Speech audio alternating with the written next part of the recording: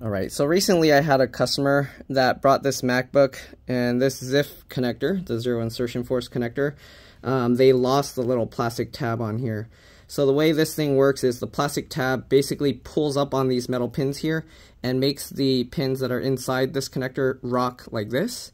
That way it pushes down on the gold pins, as you can see there, and that's how it works. So when you're missing that plastic or the plastic tab, basically the pins are stuck like up like this, so it's not making contact with the connector anymore.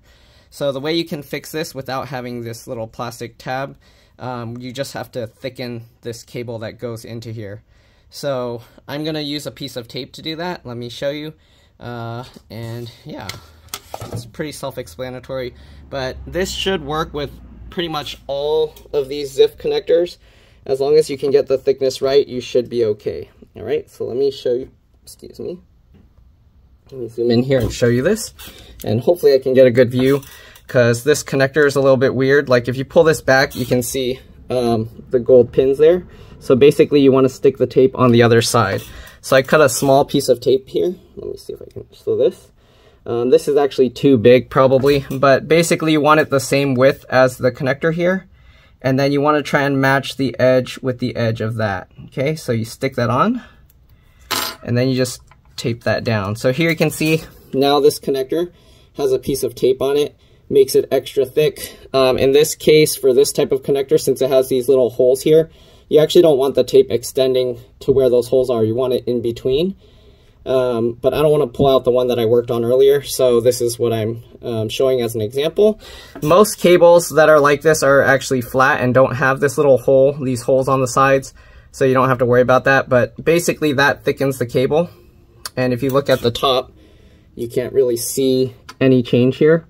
Okay, so that's what you want. So now when you slide this cable in, because it's thicker, let me show you on the computer again. But basically now that that cable's thicker, since this thing, the tab is missing, it basically pushes this connector up.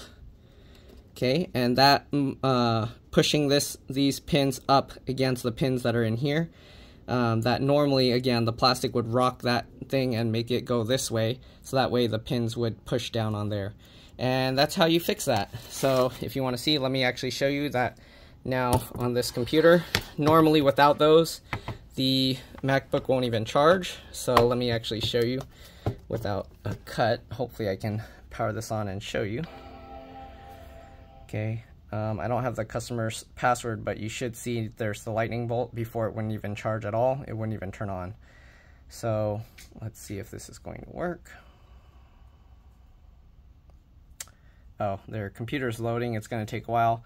So, I mean, I don't want to cut the video, because then people go, hey, how do we know you didn't just get another MacBook to show this, that it's working? And how do we know you didn't put a plastic tab? So it's loading now. Okay. And we should see the battery. There you go. Okay. And oh, okay, it auto logged in. But here you can see the battery icon here.